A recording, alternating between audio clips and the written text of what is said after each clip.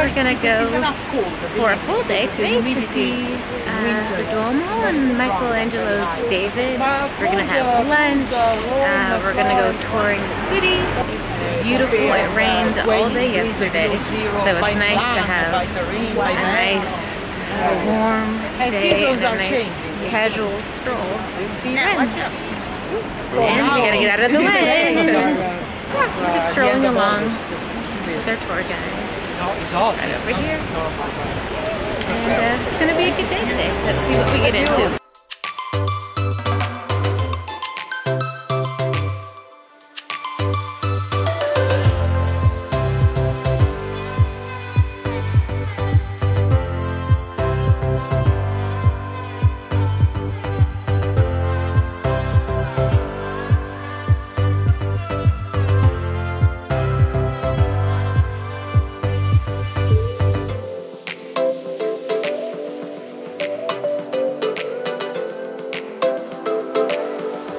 And we have to keep up with the tour guides, so just hurry along.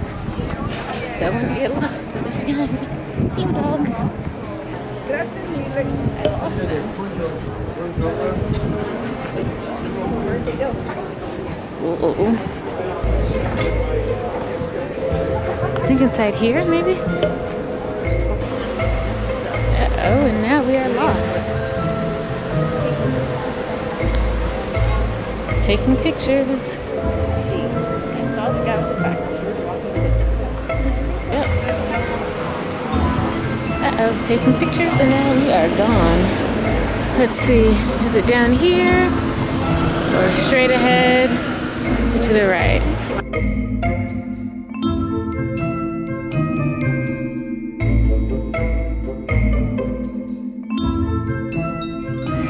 Just finished lunch and now we're headed to the Michelangelo sculpture by David.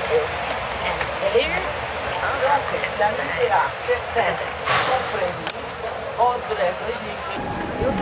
And we are following our tour guide to our private tour on the inside. Just giving us a lot of history, a lot of rich information.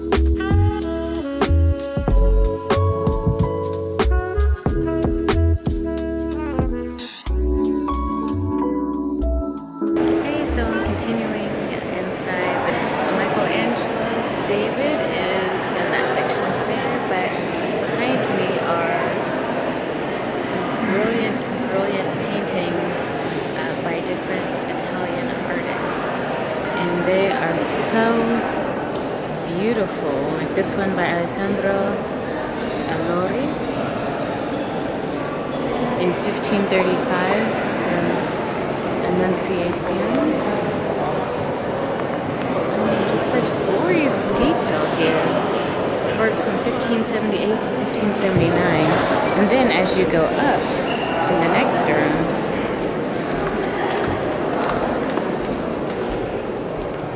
you see sculpture room. Sculptures as high as the ceilings everywhere.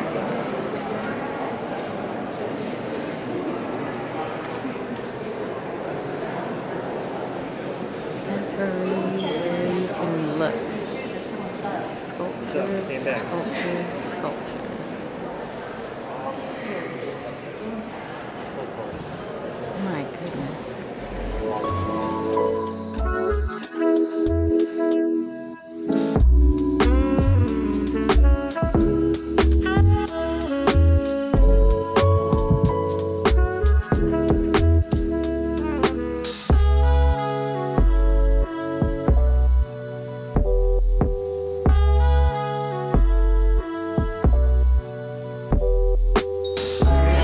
Tickets to go to see Michelangelo's David.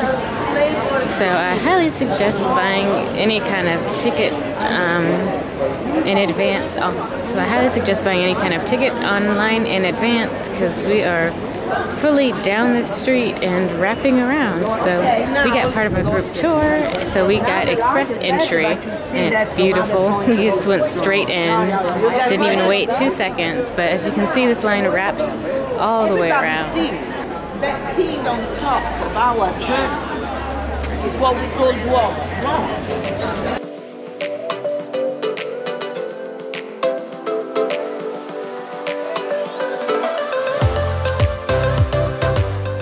And that's where we are going next. Ghiberti, the artist, and on his right is San Vittorio. They used to live in the district of Fiore, and they are on the left, the last map is the famous doors made of bronze that depict stories from the Bible. The building in the back is a because in 1439, when this building was being passed, the church of the east, what we call today the Orthodox Church, the church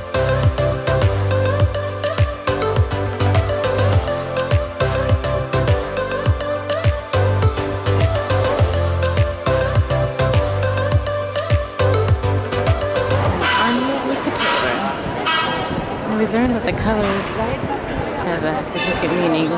White is not the original color, but there's green and pink, hope and life.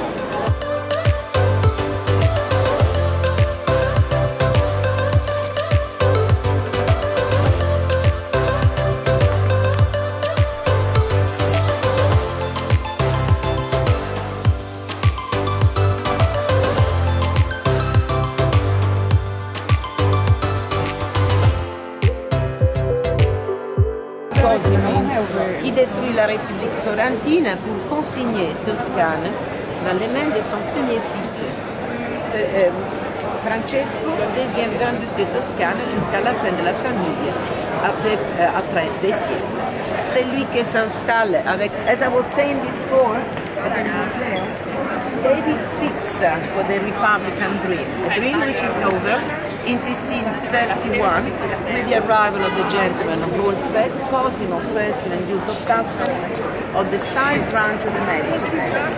He sweeps away the Florentine Republic, he unifies Tuscany to hand it out to his eldest son Francesco, second Grand Duke of Tuscany, and there will be, for the next 2 centuries, such a beautiful square.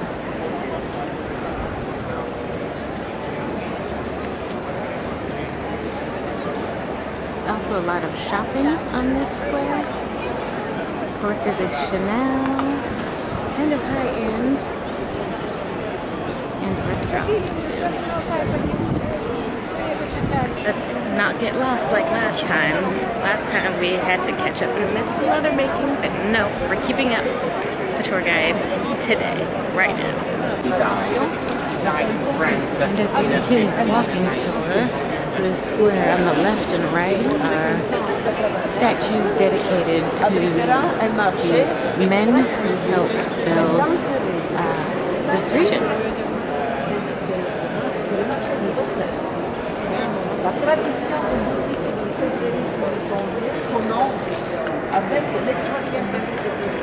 And while you're here, you may see some armed guards. Same thing in Rome. But don't worry, they are here to protect against terrorism, they say. And they are not out to shoot anybody. unless they are terrorists trying to destroy the ancient cities. La ville baptise les palais du Grand-Duc. There's the market to leave the bridge, and he orders the goldsmith to move their business onto the bridge. The workshop of the jewel artisans, of the goldsmith. Today, the shops were only buy precious jewels. Ladies' heaven and gents' hell, as I've renamed it, or the Florentine bridge. And that concludes our tour. We're gonna head back on the bus. If you notice, throughout the whole time we had these earpieces in. Our guide spoke to us so we could hear her throughout the crowds. That was a really nice touch. She also told the fan so we wouldn't get lost. And Marcy loved her some Florence. It's so beautiful. Take a peek over at the side. There's a canal over there. We went to Dar Poeta to have more pizza, and I got the buffalo pizza with buffalo mozzarella, tomatoes, and I added a pancetta and fresh basil. And Marcy got the same thing, but she added a spice pepperoni. Yummy. One more gelato place.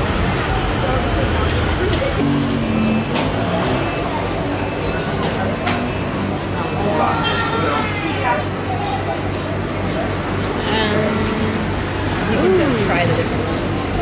Can? What did you try? I was looking at the rose. There's a strawberry.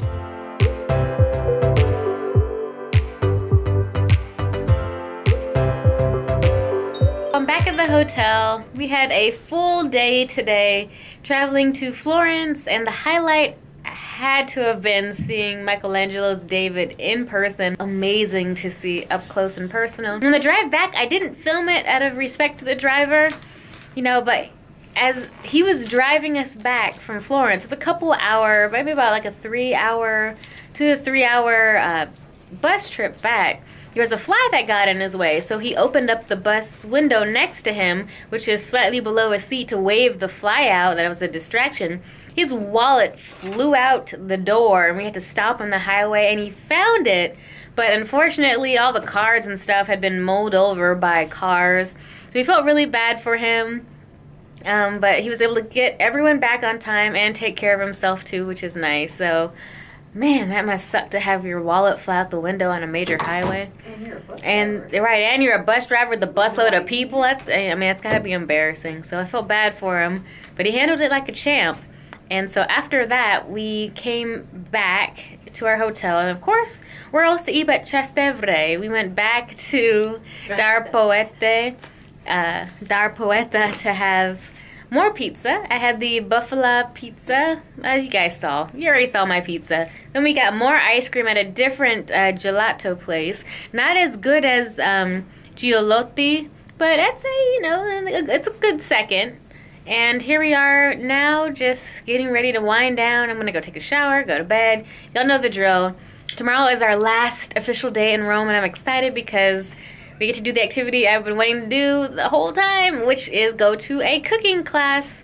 And we're supposed to go to the markets. I think it's gonna rain in the afternoon, so if we can go to the cooking to get stuff in the markets to cook with before then, that would be great. So we have a cooking lesson. We're also gonna go to the Colosseum and just, you know, go around shopping. It's the last day, so we have to get all our kicks in. Probably have more gelato, more food, pretty much. More food, more gelato, and enjoy our last day here. So, thanks y'all for watching. It's time to go to bed. We've been walking for miles. My arm hurts. So, it's time to call it a night. Bye, y'all.